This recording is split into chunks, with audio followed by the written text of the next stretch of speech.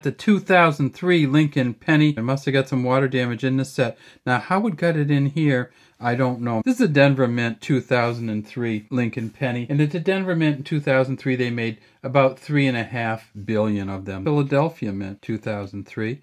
And you can tell that because there's no mint mark at all. The 2003s don't have a mint mark. There looks like a little die crack there too, doesn't it? Right there. Yeah, so that's kind of cool. We'll save this one out. In 2003, Philadelphia made 3.3 billion of them. And then finally, 2003, San Francisco Mint coin. It says, "In God we trust," over Lincoln's head. Liberty behind him.